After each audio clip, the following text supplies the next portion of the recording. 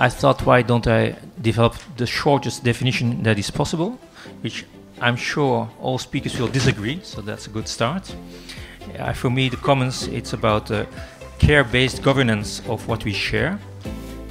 La première chose à dire, c'est que partout dans le monde, des individus, des groupes, des sociétés ont trouvé dans le lexique, dans le concept de commun, la marque de la résistance au néolibéralisme. The mix between the ongoing process of privatization and the crisis accelerate this kind of urban movements. So I can't say that directly the crisis generate this kind of movement, but of course it was one of the main causes of the acceleration process to reappropriate of a lot of urban space.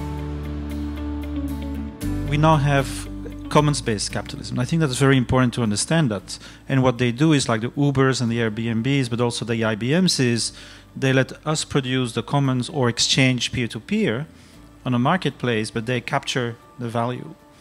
And so, you know, that's for me then a new form of class struggle. So you have the old class struggle, of course, still exists and is still dominant, but within that there's a new struggle. And so the struggle is around capture. Yeah, from a political point of view, I think we have to value the commons when it's something which comes from the people and allows the liberation of resources and using those resources in common. But I think we have to be very careful when it looks like opportunities are being offered, which is actually a political ploy. There is an ambiguity in the idea of commons, so we have to at the moment to be able to make a clear distinction between practices that open and redistribute values and powers and practices that are able to be co-opted in a neoliberal way. If we want to follow this model and have 100% organic agriculture in France, they need 12% of the people in the countryside instead of 2%.